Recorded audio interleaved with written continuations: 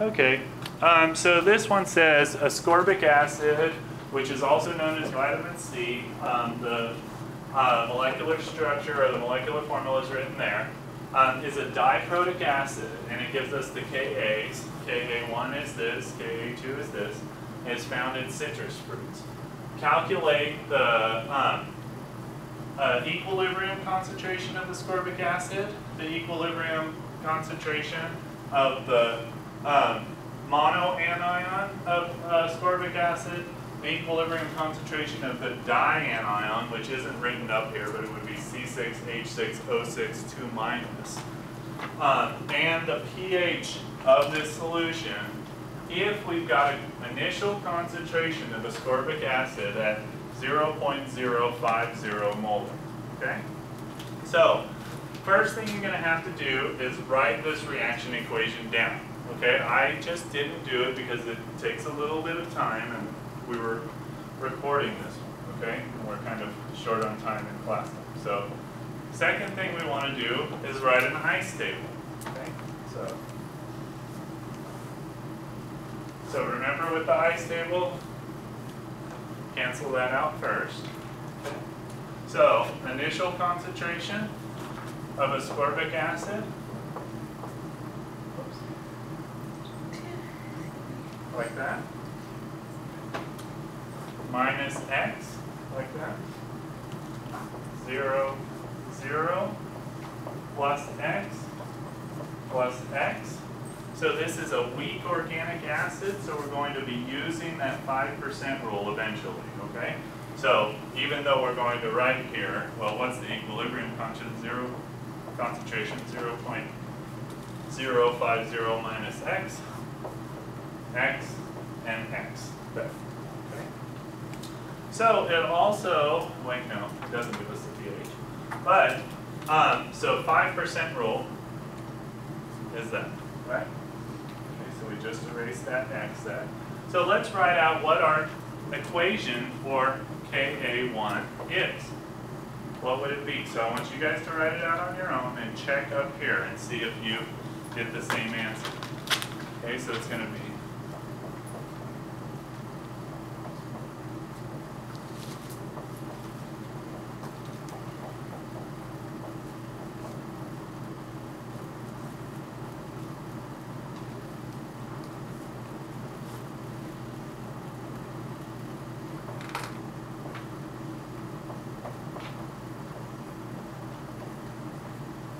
Is that what you guys got? Hopefully.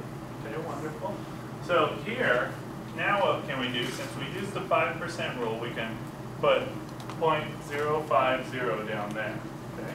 And we know what Ka is. Okay, so we're looking for X effectively. Okay?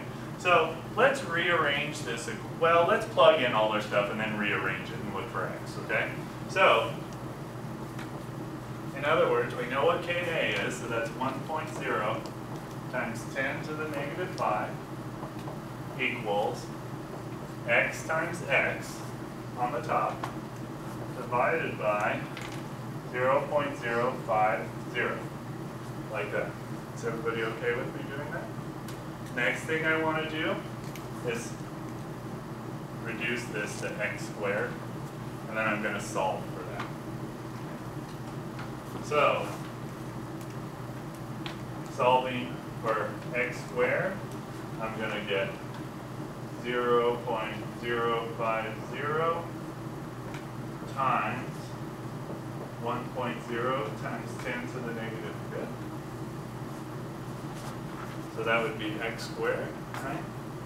And then X would be the square root of that. Is everybody okay with that? Okay, so let's do that. So 0.05 times 1, square root of that. Okay, so I get 7.1 times 10 to the negative 4. And in this case, it's going to be molar, okay? Why is it going to be molar? Because remember, X, right, is actually, the concentration of H3O plus, like that, right? And since it's the concentration of H3O plus, it's also the concentration of that mono anion, right? So X equals that, that, and that. Okay? So, next thing I want to do is just kind of put, so can I erase some stuff up here? Everybody got everything written down? Okay, wonderful. So I'm going to erase this and put 7.1 times 10 to the negative 4. 7.1 times 10 to the negative 4. Okay? So now I'm going to erase all of this bottom stuff down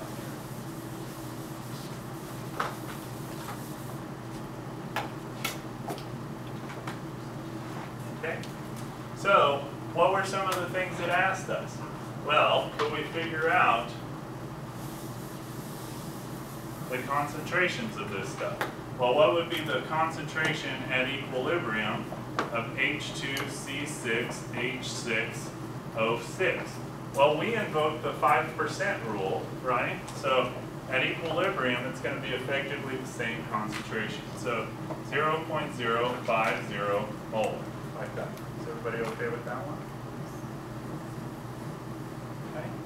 The next thing it wants us to do is figure out, well, what's the concentration of this stuff here, okay?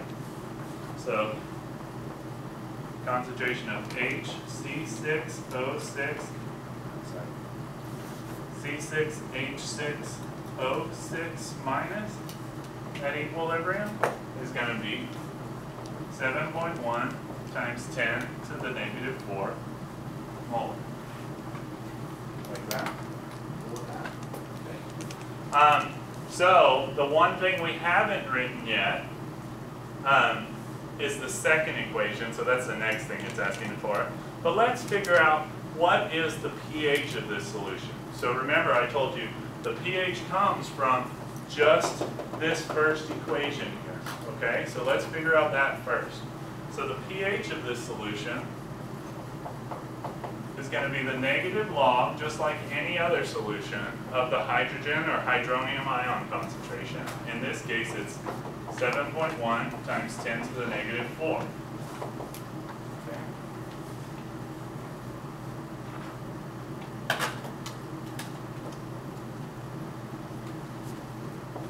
.15 is the pH of this solution. Okay. So now we're going to find out what is the concentration. The last thing it's looking for is the concentration at equilibrium of C6H6O6 2 minus. So it's looking for that one there. So how do we figure that out? Well, you guys don't need that up. I'm going to erase all of this stuff here. Is that all right? Okay, wonderful.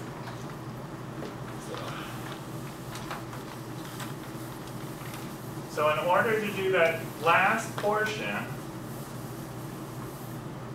you have to remember the second equation of this, right? Which is, well, we start with that intermediate, that monodiprotonated thing.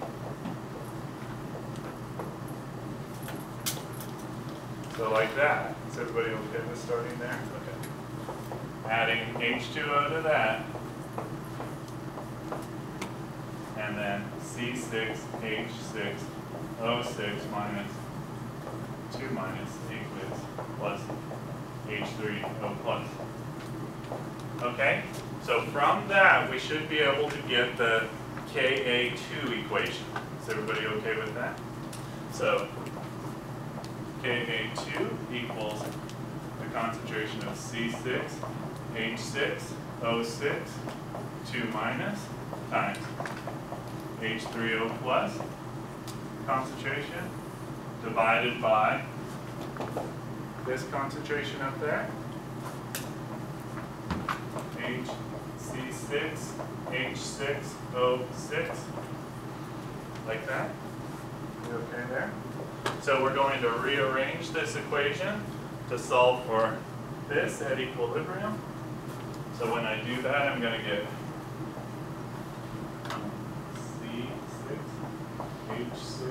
0.062 minus equals Ka2 times concentration of HC6H6O6 minus divided by the concentration, sorry, not that. Yeah, that. Divided by the concentration of H3O plus. Like that. Is everybody okay with that? Okay, wonderful. So, when we plug in, so we're just now going to plug and chug because we got all these numbers. Ka2 is 5 times 10 to the negative 12. Okay. This concentration is 7.1 times 10 to the negative 4 divided by H3O plus concentration, right, is also 7.1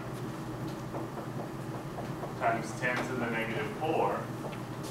Okay, and you can plug that all in, or you can just see that that's the same as that, cancel each other out.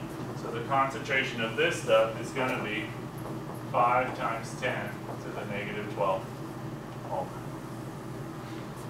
Okay, so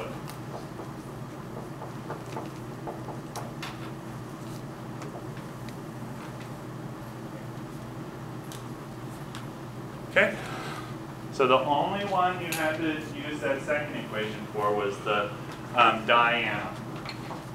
Any questions on this one? Again, just using the ice tables that you already know how to use, okay?